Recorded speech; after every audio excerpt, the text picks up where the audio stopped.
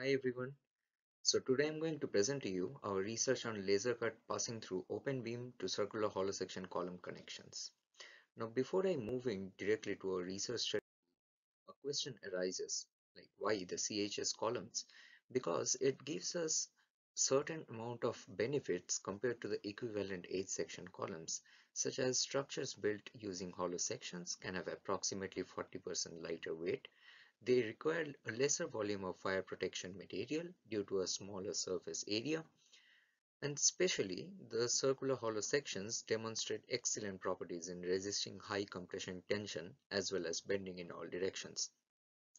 They have also proved to be the best shape for elements under wind, water, and wave loading scenarios, and also if you can put concrete infill inside these hollow sections, you can easily achieve a composite behavior which has its own benefits. But in our construction industry, we often use or design the beams as I sections.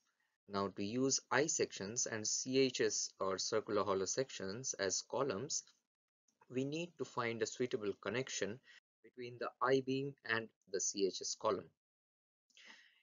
Now, in today's construction industry, there are some existing open to CHS connections. Let's call them conventional connections for this research study. Now, these connections are prepared in such a way that the I-beams are either directly welded to the CHS column surface, as you can see on the left, or external diaphragms are used outside the CHS column with which the beams are attached. Now, these kind of connections have certain limitations, such as due to the direct connection with the CHS column surface in the first case, the CHS column undergoes severe local distortions, as we have seen from many literature studies in the previous 10 years. And for the second type of connection with the external diaphragms, you can already see how complex the joint looks, and this complexity actually makes the fabrication process very difficult. Now, for both of these connections, we also get a huge requirement for welding. Now, to avoid these kind of limitations, a passing through approach was proposed in which the main beams or the load carrying beams were connected to members passing through the CHS column via ready-made slots. So the CHS column does not have to take all the stress alone. Now, in the previous years, these slots were used to be made manually, and that is why researchers were not able to provide detailed results. Thanks to the laser cutting technology, which was incorporated with this approach, we would get automated machines and high precision in cutting these slots, which made our life easier, and thanks to that we could carry on our research study using this passing through approach. This was proposed in the URFCS project last icon, and this presentation will give you an overview of what happened in that project. We developed certain kind of connections. Firstly, the last icon two-way open to CHS connections. As you can see, configuration 1, the main beams were attached with a I section passing through the CHS column, and in configuration 2, the main beams were attached with a steel plate passing through the CHS column. In both these cases, the main beams were connected via the web only, and that is why they were called pinned or shear connections. Similarly, configuration 3 and configuration 4, we had the same type of passing through members. However, the main beams in these cases were attached via the flanges and the web, and so they were called rigid or moment resisting connections. Now, for all these connections, we did experimental investigations as well as numerical studies under different load cases. For experimental studies, we first pre-designed some of these connections and we tested them under different loading cases, such as the gravitational loading and the double bending loading, which is closer to a seismic loading scenario. And we did a thorough experimental investigation, And simultaneously, we also developed numerical models in a finite element software, Diana FEA.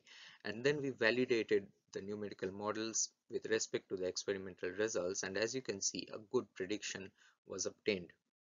We also matched the failure modes, and the numerical results agreed with the experimental results. As you can see, for configuration 3 under gravitational loading, we had a failure through plastic local buckling in the profile flanges.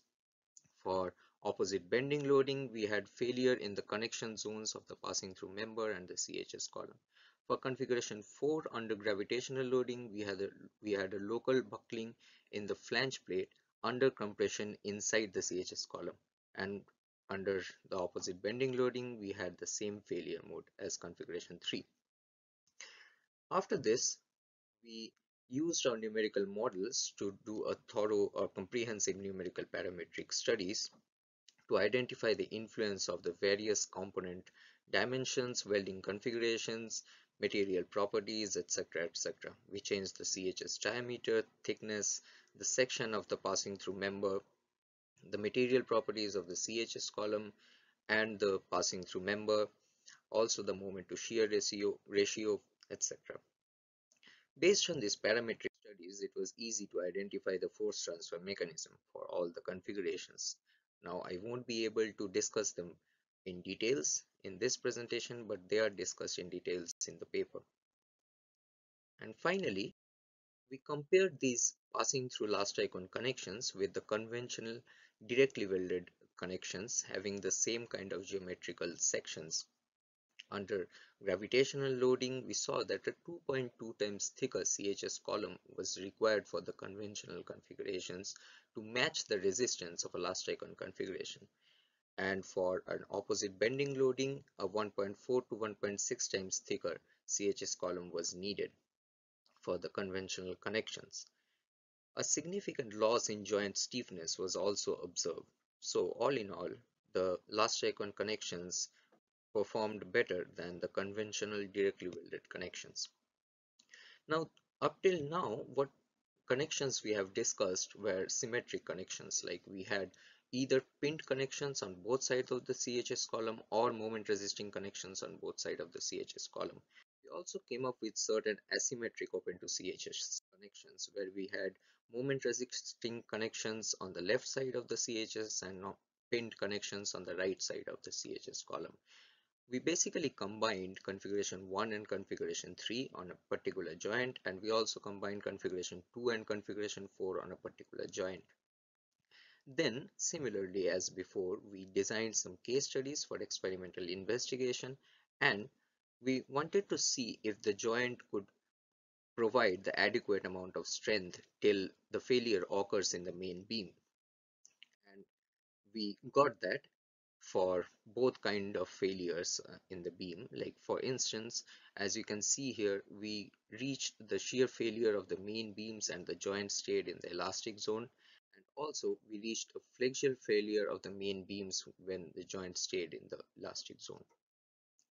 We also compared the rotational stiffness of the joint with the main beams with respect to the main beams according to Eurocode 3 part 1.8 to confirm that if the nominally pinned joints behaved as pinned joints and the moment resisting joints behaved as moment resisting joints, and yes, they did. As you can see here, for the moment resisting joints, the force displacement behavior was also checked for the joints itself using elastic properties for the main beams to check if the design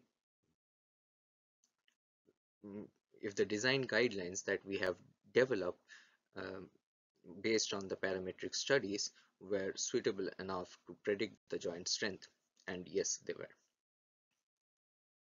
Similarly, we also came up with some four-way Open-to-CHS connections with the passing through members where we superimposed configuration 1 and configuration 2, configuration 1 and configuration 3, and lastly configuration 3 and configuration 4.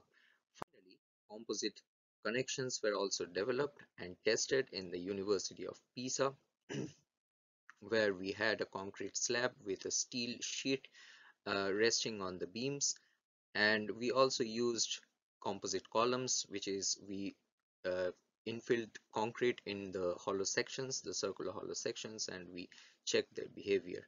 This would be presented in another presentation in this conference.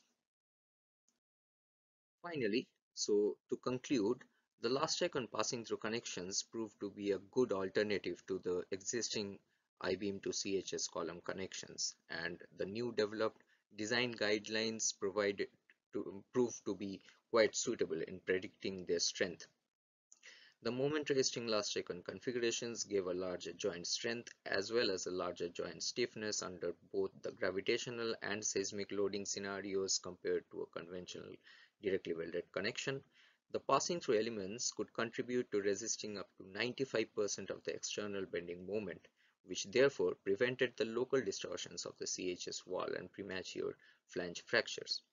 We also got a lot of economic as well as environmental benefits, and this is discussed in a lot of details in our project report.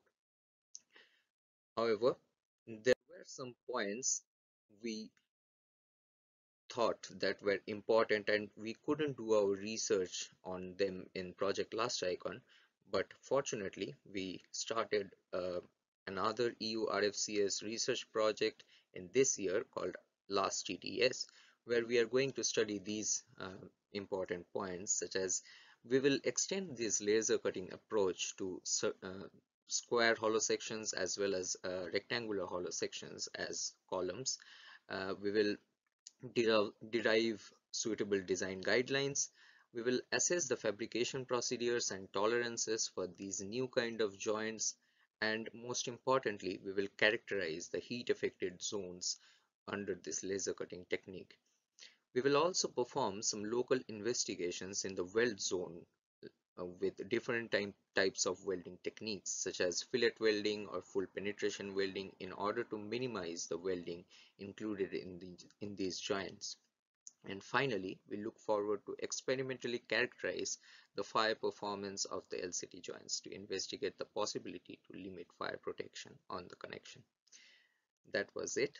Thank you for your patient hearing. Hope you have a nice day.